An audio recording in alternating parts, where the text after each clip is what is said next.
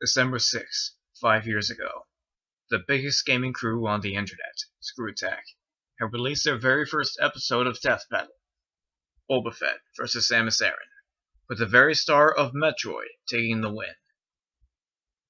I know there are other crews like this, such as Classic Game Guys, but I respect them dearly, but they all take part in a genre I like to call Multimedia Mashup, or Triple M.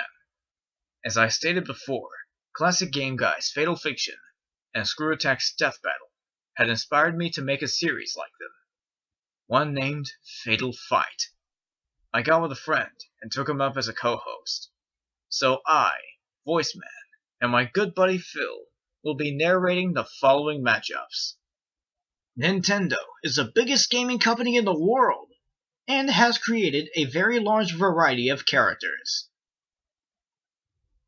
They've even made some of the greatest fighters in the history of gaming, like Little Mac, the puny pugilist from Punch-Out, and Donkey Kong, King of the Jungle.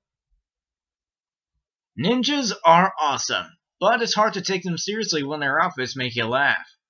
It's also hard to take them seriously when they kill your head off for laughing at their outfit. Although you can't laugh it off, you're dead. Valentine, the ninja nurse from Skullgirls, and Greninja, the ninja frog Pokemon. Japanese folklore is a fascinating subject, mainly underneath the moonlight, when yokai come out and play. And some of these yokai have plenty of perilous pranks planned for people, like Iyoka, the soul with a heart of gold, and Hsien-Ko, the Chinese vampire from Darkstalkers. Wolves are honorable hunters who use their lives to protect what is rightfully theirs, being their packs, their food, and especially their lives. Like John Talbain, the martial art werewolf of Darkstalkers, and Momiji Inubashiri, the white wolf Tengu from Toho. Mario and Donkey Kong, a legendary rivalry dating back to 1981, when both Plumber and Ape made their grand debut in video gaming history. But we're saving that for another day. We're talking about their other rivals. King K. Rool, rival of Donkey Kong and leader of the Kremlings, and Bowser, rival of Mario and king of the Koopas. Mythological tales of old tell stories of legendary heroes with strength that towers high over many and all, even gods. And on a few occasions, gods of gods.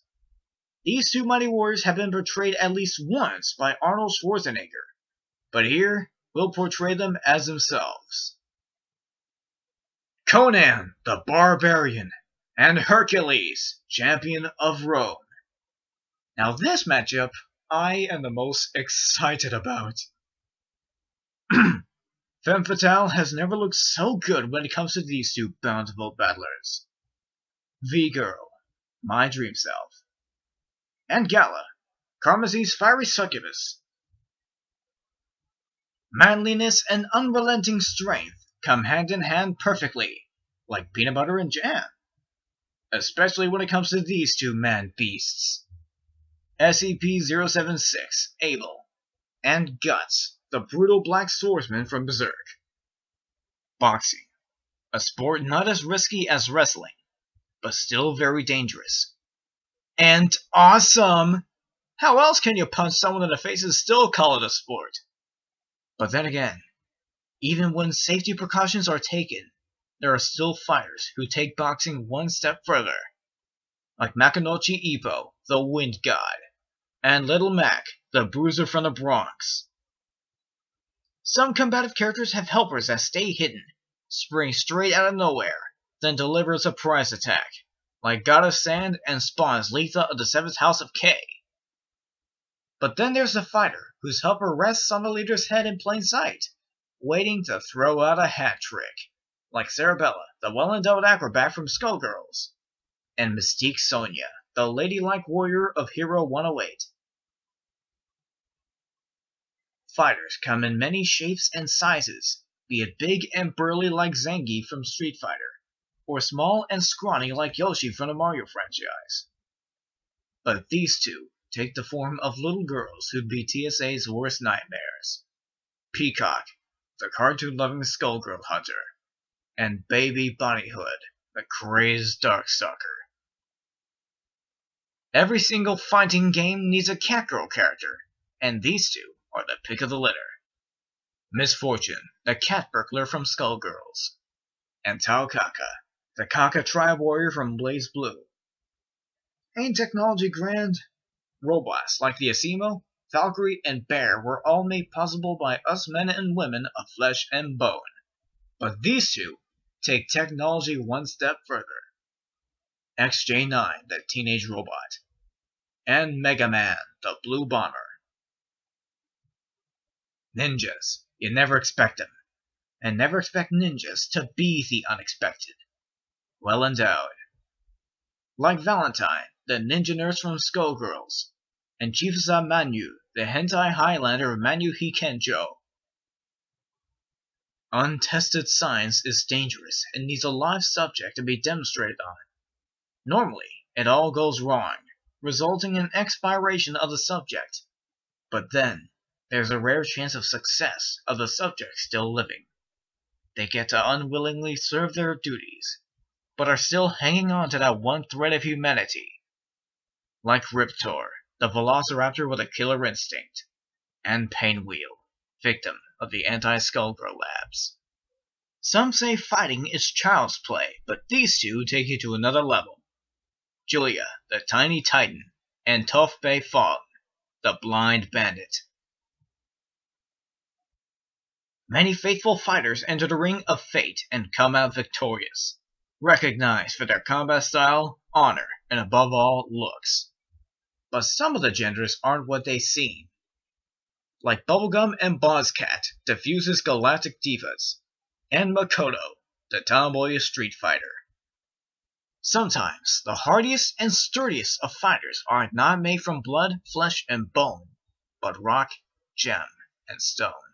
Like Garnet, the fusion mama of Steven Universe, and Tonash, proud member of the Goldium race. Two of the deadliest killers on the planet have finally met. We will settle whose end draws near in this fight of fatale. They have both had many near-death moments, but only one shall be taken by the hands of death. Their skills are unmatched, weapons devastating, and looks unmistakable. But to be honest, they're both quite hideous. SCP-682, the hard-to-destroy reptile, and Deadpool, the merc with a mouth. The face of death must not look very good. In fact, it has never looked so ugly when it comes to these two freak shows of fatality. Painwheel, victim of the anti-Skullgirl labs, and Voldo, the weird slasher from Soul Calibur.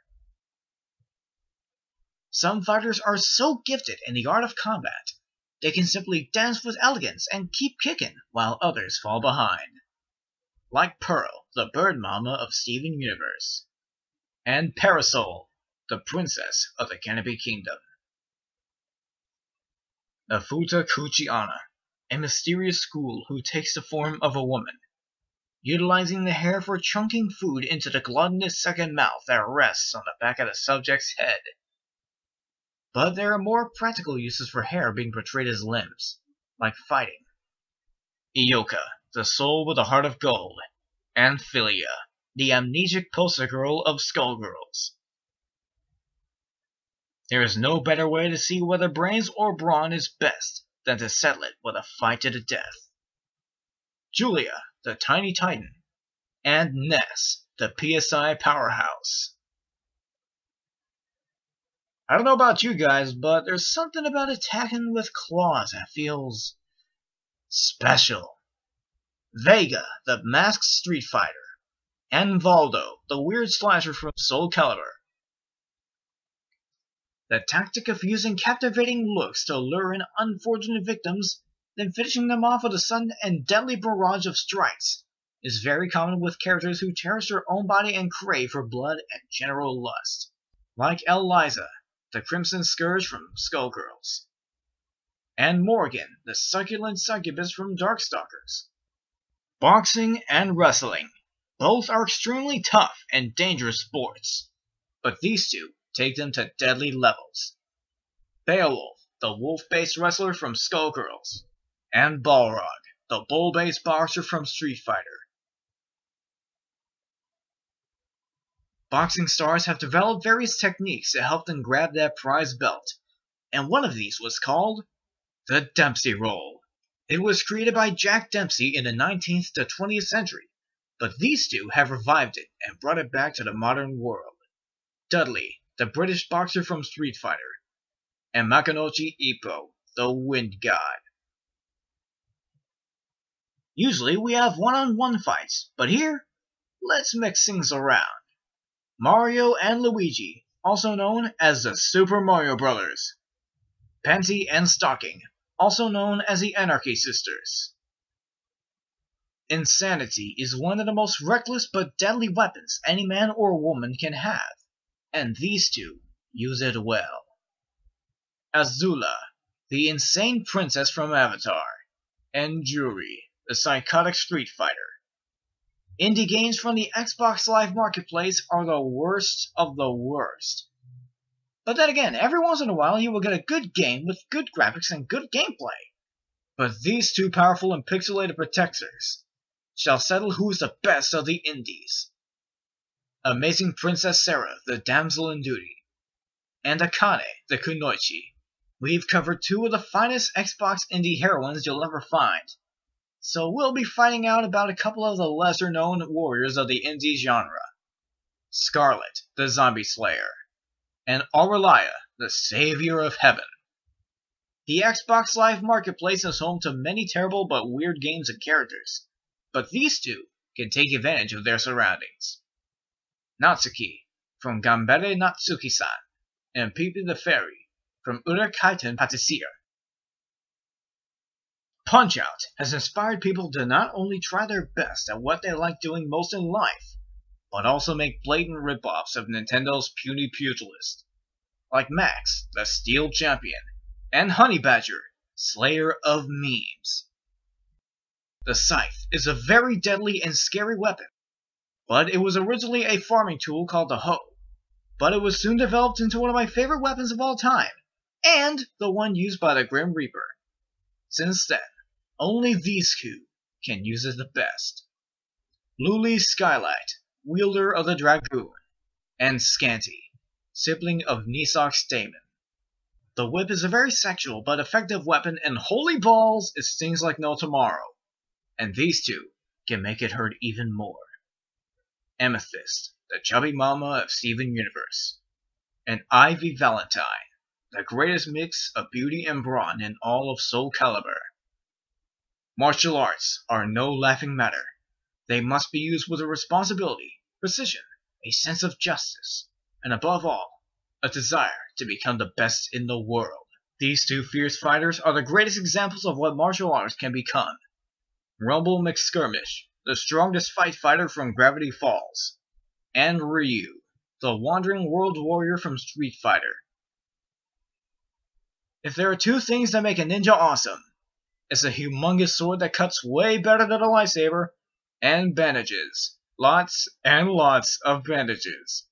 Like with Satsuma Lord, the unknown Ronin, and Zabuza Momiji, demon of the hidden mist. Sometimes, it's the things that go bump in the night that can kill you so hard, you'll die to death. Iyoka, the soul with a heart of gold, and Jake, Spanix's fear-eating sight swinger. These two combatants hold a special place in my heart. They fight for their country, their homeland, and one of the biggest nations in the world.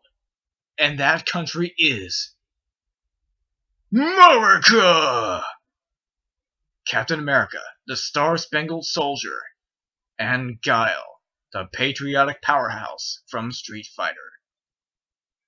Gods, demons, angels, you name it, these two demigods can kill it, as they are death incarnate, but only one shall stand tall. Guts, the brutal black swordsman from Berserk, and Kratos, Bane of Olympus. Anyway, Screw Attack and Classic Game Guys have inspired me to do all of this. Every single bit of it. It's just inspiration from the two of them. I hope you guys enjoy this video. Leave a like, comment, and perhaps subscribe. It would really help a lot. Voiceman signing out.